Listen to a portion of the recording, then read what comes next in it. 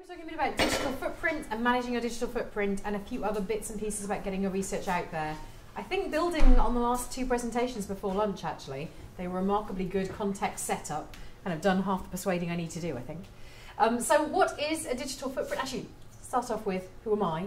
I'm Nicola Osbourne, I'm from EDINA, based at the University of Edinburgh. More on that in a second. So what is a digital footprint? Basically, it's the data you leave behind when you go online in a very broad sense. So it's things like what you've said, what you've posted, what other people have said about you, what images you've been tagged in, what trail of kind of web crawling you've got, all kinds of bits and pieces, including things that your institution puts out about as well. It's not just social media, although I'm going to talk a lot about social media today. It's all kinds of things. And there we go. My digital footprint, to explain a bit more about who I am, looks a bit like this. There's a blog where I've been posting stuff today, actually.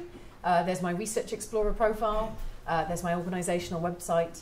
I've been knocking around as Digital Education Manager for a couple of years, but before that I was a social media officer, and I still do kind of consulting and training in that kind of area, and research as well. So part of the reason I'm interested in managing your digital footprint is because I do research on how students manage their digital footprint and what the best practices are around using social media, around managing their online presence, around dealing with risk, that sort of thing.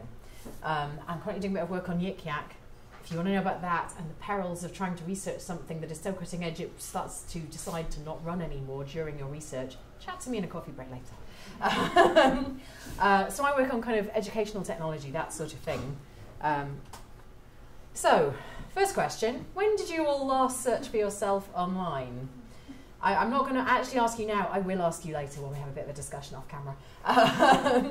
But this is a recommended reading thing. So if you happen to have Netflix, I recommend seeing The Unbreakable Kimmy Schmidt, Series 3, Episode 11, where Kimmy Googles herself for the very first time. When you go out on the internet, you will find stuff about yourself, and there is usually something there that you do not expect, hence, oh fudge. Very polite swears. Because the risk here is that you basically have a fully searchable, full text archive of everything stupid you've ever said, right? So my classic example here is Mary Black's tweets. She's also my classic example because actually the impact on her reputation long term has not actually been that bad. But as a teenager, she was tweeting some quite interesting, colourful things, the least rude of which probably is maths is shite, which any of you doing research with lots and lots of numbers in at the moment might agree with, I don't know. My feelings on research methods are mixed with maths. But basically, you know, social media are long-lasting and they're really ephemeral, and you do not get to pick which they are on the whole. Things disappear unexpectedly, things stick around unexpectedly. She deleted these tweets and people had screen captured them. And so they're still there, even though they're not still there, if you see what I mean. You don't get to pick. And sometimes you don't know it's been screen capped, sometimes you don't know it's still out on the web, sometimes you've lost control of the stuff that's there because the site no longer is open for access, you've forgotten your password, there's all sorts of stuff that can stick around. When we did do our research on our students across at 2014 and 15, we've actually just done another survey since, about 5% of the students in our research found stuff online they didn't expect to be there, which is disconcerting. That's quite a lot of people, really. 5% is quite a lot of our students finding unexpected stuff. I definitely have unexpected stuff online. Thankfully, it's very low down my search results. People don't go to like page 17 of Google. It's helpful. And it's not just about thinking about what's happening now and your reputation now. It's thinking ahead to the future. So you will be aware, be ever increasingly aware of just how your data is being used in new kind of aggregations and new ways. So when you're thinking about what kind of content you put out there at any time, there's potential for it to be used in strange and interesting ways. So I think we're quite a long way, well, from the Black Mirror nosedive episode, if anyone has seen that. Yeah, nodding. So that's essentially where everyone is getting rated, and that's in real time, and that's impacting on the ability to get on the flight. It's impacting on the ability to get invited to a party. You have to have the right rating to get into those things. I say we're a long way from that, but I mean, I just got my most recent Airbnb review yesterday, which is essentially the same thing. You know, if I get lots of bad reviews, I am not going to be the person who they're going to give a booking to. If I get a terrible review on eBay as a seller, then people are not going to buy stuff from me. So we're kind of already a bit there, but I think it's not quite taken over our lives in that way. And fingers crossed, we can disrupt a bit before it gets there. But you have to be aware of where things might be used in the future. And in the US, they've already agreed in Parliament that your entire internet browsing history can be sold and data mined. And that sounds like a thing that would definitely never happen here, but we do have a new Investigatory Powers Act in the UK, which means that your ISP can keep all of your web browsing history for a year, and the law requires them to do that. Now that's for terrorism checking and legal checking, but it's slightly concerning because once it's there are all kinds of things that can be done on that data. There is a very nice paper in PLOS, on PLOS 1 in fact, on responsible use of big data in research that I would recommend, by the way, if you're working on any kind of research in this area, if you're interested in how your work might be used in the future, anything we post in the future. And some interesting interventions already out there. You can get a travel mode on your kind of password protecting apps so that when you go through customs, because in the US they're starting to ask for your social media credentials to get through customs. Oh yeah, it's optional at the moment. So this will essentially allow you to kind of take things off your phone while you go through there, and then when Homeland Security are finished with you, switch it back on again. It's an interesting intervention. So this is my lightly scaring you part. There's going to be the optimistic part in just a second. So what I will say is it is definitely okay to delete stuff. It is definitely okay to change settings. It is definitely okay to have awkward conversations with friends. I have said human liabilities, friends, because actually there are people around you, often people who share stuff that is outside of your boundaries. You know what your boundaries are for kind of privacy. Lots of the time, sometimes people around you aren't as aware of that. And you might have those boundaries for really, really good reasons, and it can be quite hard to explain those. So again, in our research, we found about 11% of our students had experienced unwanted tagging on photographs. Now, those might be really embarrassing drunken night out photographs, but they might be a really boring photograph. It might be a snap of someone at a conference who just doesn't want to give away their location, or have an unflattering picture, or only thinks their left-hand side should be photographed. It could be any of those things. So, when did you last review your privacy and tagging settings? I'm going to leave that with you to think about. And do you ever review your friends or your follows list? You know, does this still represent you and who you want to be? Because sometimes who your friends are can impact on you. There are actually credit checking agencies in China, and there's starting to be credit checking in the US that uses your kind of social network to decide whether you are credit worthy, which is an interesting prospect. I think we all have a few friends that might take down credit rating. So I'm going to give you some very basic top tips and then really swing you into the positive, chirpy side of things.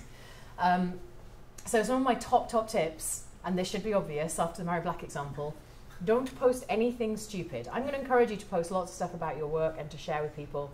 But when you're doing that, or midnight when you're in the pub, or when you're networking after the sessions today, you know, be sensible. Don't post really stupid stuff to start with. That's the easiest way of managing any of this stuff. Check your privacy settings. Don't panic. I mean, I am panicking you, and I am trying to scare you. I'm hoping that's working. But don't panic. The best way to do this stuff, to handle your online presence, is to crowd out the bad stuff with good stuff. And so that's what I'm going to be talking about for the rest of my little bit, and that's what we can discuss at the end as well. But for the stuff that is there that you don't want, you can remove it, you can untag it. If you want to, you can invoke the EU's right to be forgotten and ask for it to be unfindable, which is a useful thing to be able to do.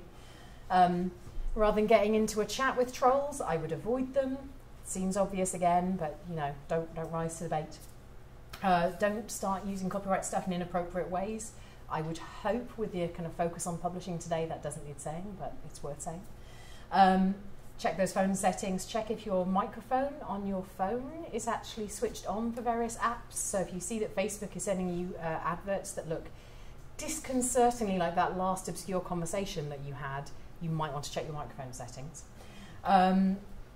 Think about your data. Think about the legal issues and rights you have in social media, especially in terms of posting about other people. If you're going to make some flamey comment in the middle of a conference, which can happen, probably don't, because that can still be libel. At least make sure it's well-founded. Respect the people I want to respect yourself. That's hopefully very obvious. And know what your footprint looks like. So search for yourself regularly. This is the basic overview guide. But there's some really, really positive stuff about social media. I love social media. I'm all over the web. I spend all of my time telling people how scary the internet can be at the same time as going. And then you should get all over the internet because it's fabulous. So while it's really useful for building up your professional presence, tracking out your presence, social media in particular, really easy way to get an appropriate and visible professional presence out there. Really helpful for doing that. A really good way to build your network and develop your network. Twice this morning I've had meetings with people who said, you don't know me, but I know you on Twitter. And once I've done it back to somebody. You know, it's a really good self-tailored route to finding new research and new information. and finding out what's going on. So it's not just about the people, but the information that they share and the connections that you get there. I hope that's obvious to a lot of you. I hope a lot of you are already using some of these tools in your own work. They do enable collaborations, they enable you to engage with new audiences, and they allow you to participate in other kind of projects, including those collaborative projects that were being discussed, those collaborative opportunities before launch. They can provide really interesting ways of thinking about new ideas to do something interesting with your research. Putting it out there, having a conversation about it, getting into that kind of nitty-gritty of what the opportunities are, that can start conversations and take places you didn't expect. That's definitely happened to me with my work before now. It's an exciting way to kind of get feedback, as are conversations, but it's just another really interesting space to do that, and to do that in front of other people a lot of the time, so you get feedback in a serendipitous kind of way. And it gets you a chance to kind of share your own perspective, because sometimes when you're writing academic work, it's quite dry, and you have to be quite measured in what you say, and it's a collaborative writing process perhaps, but maybe you don't get to get your voice out there and really speak to your passion and your enthusiasm. And writing a blog post, writing a guest post, sharing a little video, that can be a lovely way to do that. And it can raise your profile of your work, whether it's within academia or beyond academia, as well as your impact. I've put the impact definition in there just for you all to enjoy. And it is from the Ref 2014 definition, but you know, we all want to see our work go on and do something useful, regardless of what the Ref says. I think we all actually want that too. We want other people to hear about it. We want something practical to happen as a result of it. We want policy change. We want to do that sort of stuff. And the reason it's so useful in this way is because people go to social media for expertise and advice. They do go and search for stuff. They do go and ask people for stuff. They go and do the kind of lazy web thing where they kind of tweet out an obvious question and then get lots of helpful answers back. You can use these kind of tools to tell stories in really new ways. And I think that really was kind of sketched out really nicely just before lunch, actually, the kind of the ways in which you can tell stories in a different kind of way. I have some other examples for when we have a discussion if you want to see something sort of visual on that. They rank really highly on search engines, so being extremely cynical, these are a really good way to get your authoritative web presence, that really lovely research profile, hopefully, that you have on your institutional website, or your professional profile on your own website, much more visible. If you're tweeting about it, if you're sharing about it, if you've got blog posts pointing to it, much more visible. They can let you get access directly to kind of principal investigators that you want to work with, to funders that you want to speak to. You can just have those direct conversations in a really helpful way. Also the press, really good way to make contact with the media, to get coverage of your work, to be the visible person people go and ask questions of. I had a very random phone call in autumn last year, and it was sort of, oh, NBC is calling with a question about social media. I have no idea why they would think to come to me, except the fact that I have a presence out there, I have a lot of visibility, they can find me on social media. You get to be asked questions you really didn't expect to get, and to get sort of interest in a really interesting way. It's inexpensive, except for your time, which I'm not about to suggest is inexpensive, because time is really, really important. So there is an element of moderating how much time you spend and how you focus on these things, and I suspect there may be questions about that, so I shall let you come back to that. I've said all these different tools, I've said they can be really powerful. I think the thing that makes them really useful is if you go in with a purpose, if you know what it is that you want to do with them, if you know who it is you want to speak to, who your audience is, what your goals are, what your audience expectations might be. What would success look like? What would that mean to you? What is the thing you want to achieve? If you're making yourself more public, what is it you want to accomplish as a result of that?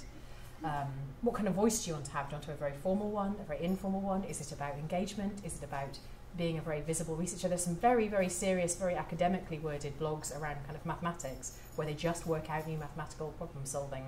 It is not aimed at a wide audience, it is very much a peer group audience. So, you'll have different audiences for different purposes. And just make use of what you have in terms of skills. If you're great with video, shoot lots of video. If you're great with taking photos, do that. If you're terrible at either of those things, but you're really good at writing, or you're really good at having conversations with people, use audio, use blog posts, use the stuff you're good at. Unless you want to learn a new skill, but don't go and learn a new skill just to be in the space that you think is important, because doing a good job is much better. And be creative and think about what else you could do. She said on the slides that are all mostly black and white with text on, but hey. So I mentioned audience, and I think one of the things that's really difficult sometimes is imagining who your audience is and where to find them. My top tip, and it is an obvious one, is to ask your audience where they hang out online. When I was teaching science communication and public engagement, I made my students actually go out in a coffee break and just speak to a stranger on the street and ask them, where do you hang out online? And that was quite interesting to get kind of results back from. But you'll normally know some people from your audience, whether those are peers, whether those are, you know, extended family, whether those are people who you know are part of a community group. You can ask them, what is the space that you hang out in? What's the community that discusses this issue that I'm working on? How can I kind of connect with that? That is the most effective way to find your audience, because guessing where they are or putting up a presence and hoping they find it, that's just not as effective. And then you have to kind of make sure that what you do fits into those kind of expectations for your audience and meets your goals. So you have to be kind of aware of how much time they have in terms of responding back to things. You have to think about what their needs are in terms of how you communicate stuff. So if you're talking to an audience that isn't used to academic language, you have to explain things. If you're talking to like a patient information group who are like reading all the research at the same speed that you are, then you might be absolutely fine to use quite elaborate specific terms. It's going to depend again on them. And you know, be open and contribute to their spaces, because their spaces are well established and you're kind of new into them. So what tools do I think you should use social media wise? I think blogs are brilliant. They're really good for academic work. They let you share your process. They let you share what you're thinking about. They let you share why you are doing this work, and why you're doing this work is really helpful in terms of understanding why you've gotten the funding, in terms of talking to other people in your institution. Also making your pitch, you know, you can try things out in those spaces. Twitter is brilliant for networking. It's brilliant for certain subject areas. It's not the right area for some subject areas. So, you know, if you want to go into the press, Twitter is brilliant. If you want to go to other academics, it's great in law. It's good in law. It's good in medicine in certain areas, and not at all in other areas. It depends a bit on kind of, again, where that community is. I'm a big fan of audio. Podcasts are like the old school social media that is now all hot and sexy again. If you don't listen to podcasts already, definitely have a listen. Have a think about what you could do. It's really inexpensive to record audio at a reasonable quality and get something out there, and it's a really nice way of having an open discussion. Or do something way more creative. You can do much more creative things with podcasts if you want to as well. Think about images, think about interactive spaces, think about GIFs. I do like a GIF. Everyone likes a GIF. But also things like Figshare. Figshare is an interactive space. It is a social space. It's also one of the kind of tools you've heard about this morning. It's a research space too. And you can do the kind of semi-public spaces if that's right for your audience. If you're working with teenagers, then Snapchat is a good space to be in, but it's also a really risky space. So unless any of you actually are wanting to work with Snapchat, I'm not going to dwell further on all of the many things that can go wrong there, or I can catch you later maybe. The other thing says that I don't know what areas you're all researching and working in. They will vary. Some of them will have professional guidance around what it is to be appropriate in your field. So I've put an example of the GMC guidance. If you're a trainee nurse, from the first day you start your undergraduate nursing studies, you are expected to behave as if you are a professional in terms of how you conduct yourself online. There are really different guidances for different types of people. If you're an employee of a university as well as a student, there might be social media guidance that applies to you as well. So just be aware of whatever's out there and make sure that anything you're doing that's new aligns with that and it is appropriate to that. Most of these guidances, though, they kind of want you out there sharing your work. They just want you to do it in the right kind of way and maintaining professional standards. So I'm going to say that an effective online presence is going to include all those authoritative web presence stuff that you already will have, the university research profiles, your staff page, you know, the CRIS system, Pure, whatever you've got going on there. Your website, your own domain name if you have that. It's going to include all that professional engagement in social media channels, whatever form that takes. It's going to include your work out in the world, the journal articles, the presentations you do, the events I'm being videoed. That's part of my digital footprint going on right there. It's also going to include some offline elements too. The offline and the online don't sit separately. They work best when they're connected. So we've just done a big digital project last year. I'm going to show you an offline tangible thing. We did a comic book to share it. We made it a digital one and a print one because we know print's really useful. But we also know the project's mostly digital, but really hard to explain in text form.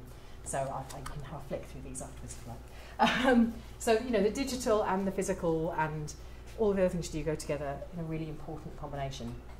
Now, I did want to talk a little bit about kind of persistence because it did come up earlier, and I also am working on a project in this space. So thinking about your thesis, your publications, that sort of thing. Think about sort of depositing them in the institutional repositories and the open access repositories. I think you've had an excellent set of people telling you to do that today already, and I'm sure there'll be more. The project I'm working on is looking at reference rot, so when web links go bad, not like rogue, just bad. So when something moves on the internet, if a page gets taken down, if someone deletes the tweet that they shared that you want to put in your research, that sort of thing. So we're working on a project to help people archive things as they discover them on the web so that they have a persistent copy of it available. Because you can make those things that are ephemeral persistent by archiving them, by referencing the right way, by using kind of the Hiberlink protocol to reference them. So that's something I'm working on. If you're interested, drop me an email or give me a shout later. I'm going to do a quick plug from MOOC. If you want to find out a lot more about digital footprints, you can also have a very delightful digital footprint badge, which I will happily give out at the end. Some shameless self-promotion. I'm also at the Fringe doing a show on online reputation and whether that hurts you, covering some of these topics and extending it a bit and scaring people more. And on that note, I would like to hand over to you for some discussion. This is my kitten, cat, and his digital footprint because he's on Twitter and Instagram, to just keep us cheery while we have a bit of a discussion. So over to you, and I'm going to start with that question about when you last Googled yourself, and more importantly, when you last DuckDuckGo'd yourself, because DuckDuckGo doesn't use your cookies, so it doesn't give you the picture that you want to see. So, okay, over to you. I want lots of chat and discussion and hard questions.